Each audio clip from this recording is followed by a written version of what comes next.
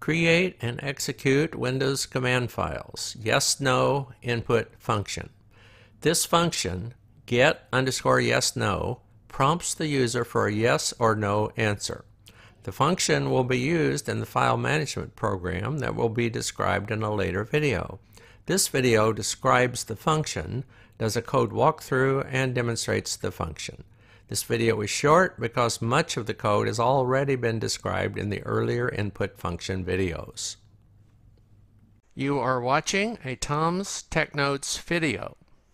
If you like this video, please wait until you are finished watching it, then click my name, Thomas Wallace, to visit my channel page. A welcome video will play to describe my other videos. As in the other videos, I'll describe the function by starting with the test driver for it. It's the same basically as the other input functions. The function call has 4 parameters in it. I have put in a value here for show default. I've added the show default parameter to the function to let the user say whether or not he wants the default to be shown in the prompt. And I will go over the changes both to the test program and to the function itself to add a new parameter like that. You might want to put that change in the other functions if you're using those. The functions are, again, the prompt, like all the others have, the default. I've added the function show default, defaulted it to yes, to show the default value. Here's where I set the parameter defaults in the calling program, the test program in this case. Down here is the call itself, and again I've added the show default here. I've added a space for it here. You could either have it say show default here to use this yes value, or you could incorporate it in the call itself as we do in all the other functions. And I have made a slight change here since there's only 2 possibility inputs for the yes/no, or yes or no. I've taken out the thing that says if you did enter the default value, loop it, otherwise stop, because I want to be able to test it a few times. And so I've taken that out and I just loop. I put in a goto. So this just loops until I close the window. And I'll demonstrate various combinations of the settings. First we'll do a code walkthrough of the function itself. Very similar code to all the other input functions. I've made very few changes. As I said, I've added this 4th parameter here, show default. It won't be the 4th in the other input functions if you decide to add it. Keep that in mind, please. I set the default value in the program to yes. I set the input value to the 4th parameter from the call statement. I set the working copy of the default parameter to the default value, which we set right up here. So if the user doesn't specify it in his call, it will default to yes. I added a call to check no entry to determine how the user has specified that parameter and whether he's overridden the program default for the parameter. Again, it's parameter 4, so be sure you get the parameter number right. Change is to the prompt command, and I look at the working copy of the show default and I say if it's yes, I show the prompt command with the default displayed in parentheses.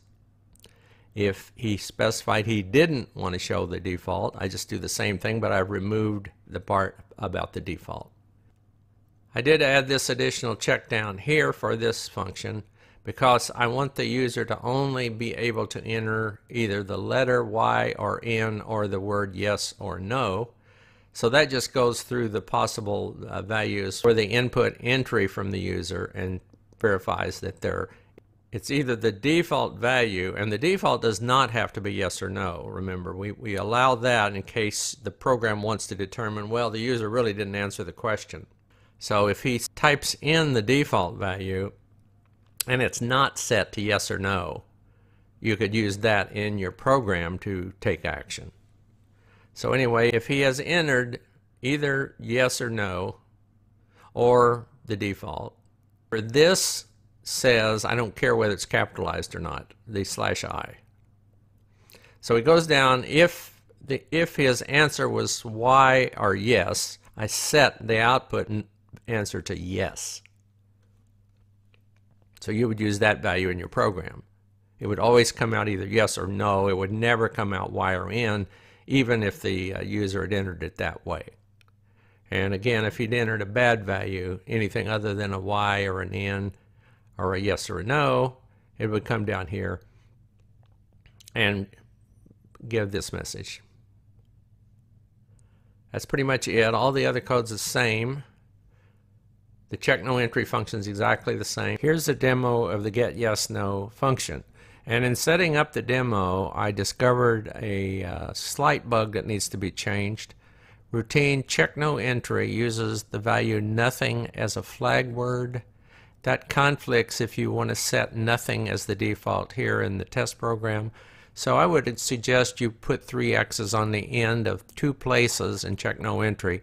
Change nothing to nothing XXX. That way it won't conflict if later the caller decides to put nothing here for the default. So here's a demonstration.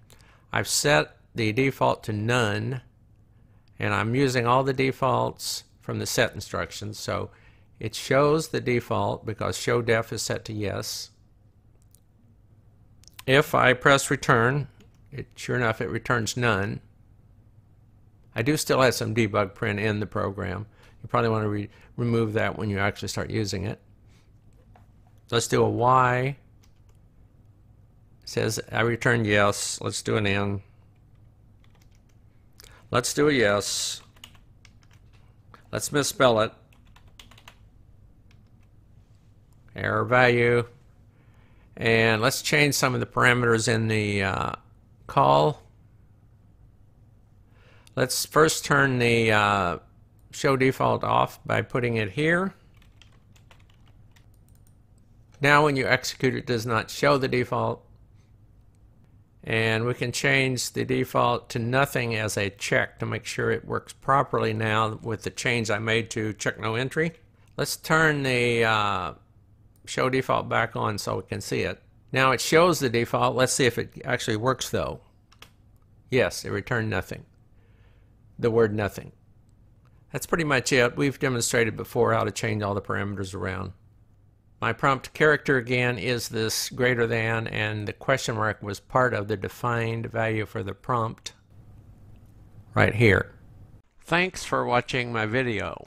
If you like this video, please click my name, Thomas Wallace, to visit my channel page to watch my other videos.